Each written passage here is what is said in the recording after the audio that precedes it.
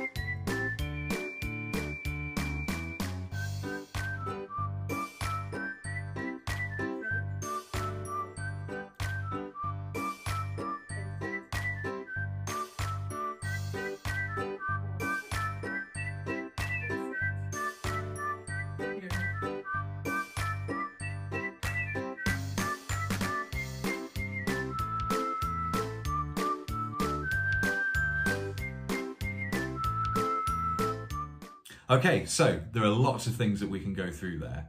There's lots of work that we've put in to make sure that going for a walk with Freddie is such a fun and enjoyable experience. We didn't want a dog that was going to be pulling around on the lead, running off down the street, causing all kinds of problems. We wanted a dog that we know we could take anywhere and have it be such a good boy. So let's get straight into it. I'll turn the music off on here because that whistling, we don't want to be listening to that the whole time. So here we go.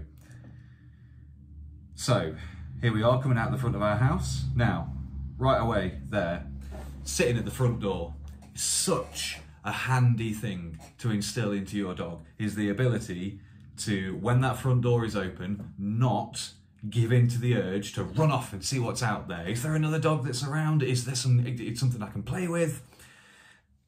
Being able to have the front door open and your dog sit there and know that they are not going to get out until you let them out is an incredibly safe thing to have to teach your dog. The way we do it is by every time he gets to an external threshold, so that's out the front door, out the back door, every single time we have him sit and look up to us, and then when we're happy, let him through. It can become such an ingrained part of your day that you don't even think about it. It's just an automatic thing and it's a safety precaution, like you would take with so many other things. When you get in a car, you put your seatbelt on. When you open your front door, your dog should not go out of that front door until you're ready for him to go. Just because they're puppies, it doesn't matter. You've got to control the situation. You've got to make sure that there is no opportunity while you can't trust them for them to get out of that front door. If you put the work in early on, it will reap so many rewards later on in life. Let's keep going. Right, so he's going out the door. Look at her little face. Right, I'm going to stop again right here, just before, on a nice little picture of his little pupper butt. So I just want to touch on the gentle leader here. Some trainers will say that it's abdicating responsibility and relying on a crutch and all of these kind of things to try and make you think that there's only the right way to walk your dog. My wife has reduced strength in her hand. We needed a solution where she could take the dog for a walk as much as I can. And the gentle leader was that solution for us. Everybody should attempt to walk their dog normally on a collar. That is by far the best way of doing it.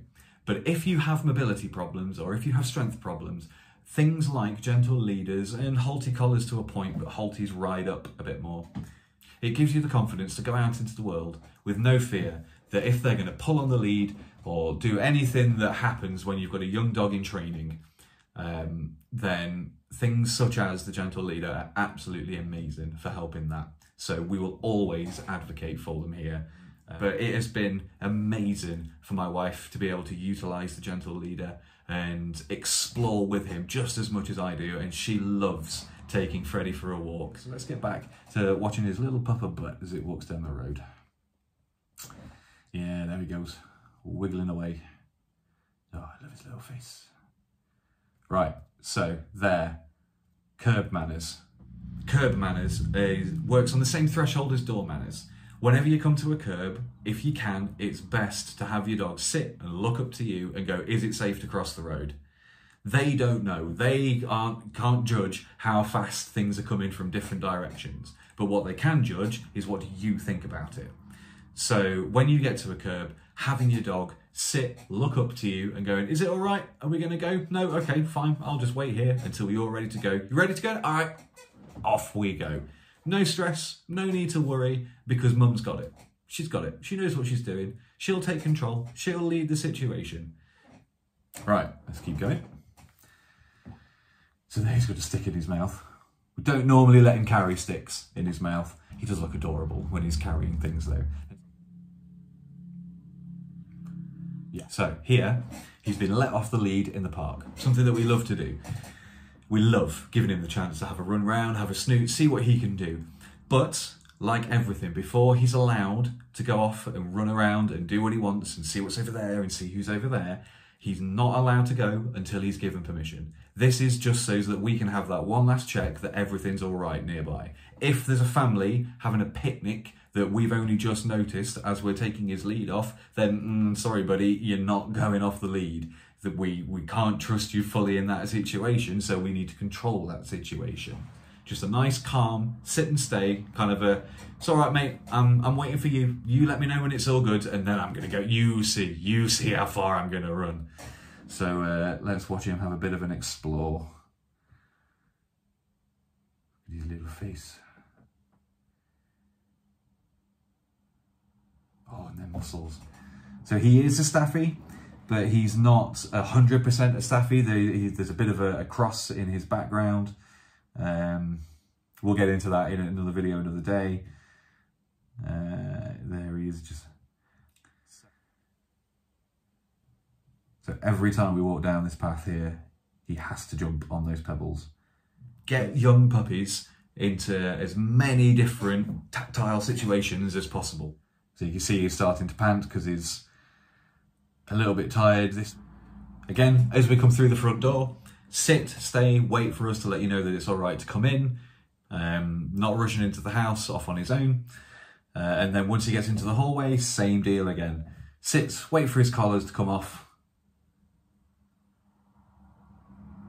And then once it comes off, have a quick bit of a shake, let some of that energy out, and off he goes. Gets himself a drink and then has a chill out on the coldest bit of the floor that he can find behind the sofa.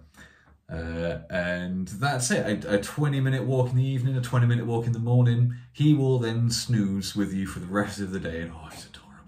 So there we go. That's the breakdown of all the things that went into that TikTok video. Hopefully you found something interesting. Hopefully you found something useful in there. If there's anything that you want us to cover, anything that you want us to do with Freddie, and anything that you want to learn about to do with puppies, please let us know in the comments. Come and find us on TikTok. Come and find us on Instagram. Hopefully we'll see you back here soon.